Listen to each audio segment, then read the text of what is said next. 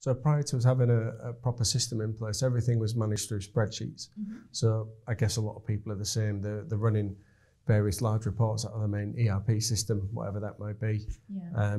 For us, it's a system called Kerridge, which seems to be fairly unique to the building industry, but it's a big system. So we were running very large reports out of that system and using spreadsheets to manipulate that data to come up with what was the end product, the rebate value.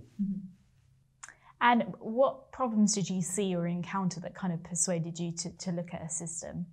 So I think, as with any business that's using spreadsheets, they're prone to massive errors. Somebody changes a formula or deletes a sheet, and you know what that's like. It can take you a day to figure out what you've done. And from time to time, things that you've done last month might take you a while to figure out before you're able to do them again this month, because they're a one-off process.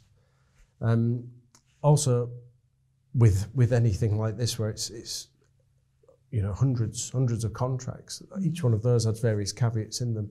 The propensity to make an error through the calculations is massive using spreadsheets. So we had a possible issue with the integrity of the data and the integrity of the end result as well. Through the use of spreadsheets.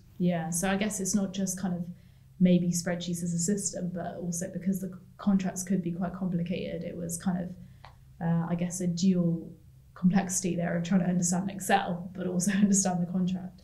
Yeah, and I think as well, it'd be fair to say that those spreadsheets were built by certain people that use them, and if they ever had to have any sort of holiday cover or somebody else take over that job, it'd be now impossible because it wasn't a supported system.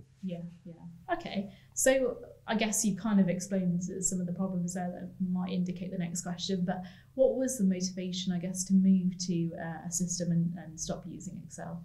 I think when you look at MKM and the growth of MKM, you go back 2 or 3 years and we were kind of 30 branches. We're now knocking on sort of 70 branches, looking to turn over sort of $500 million nowadays.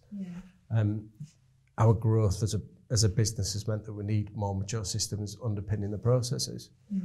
So there was a need to put a more robust system in place for our rebates, as well as the obvious opportunity of time saving and labour saving and increasing accuracy.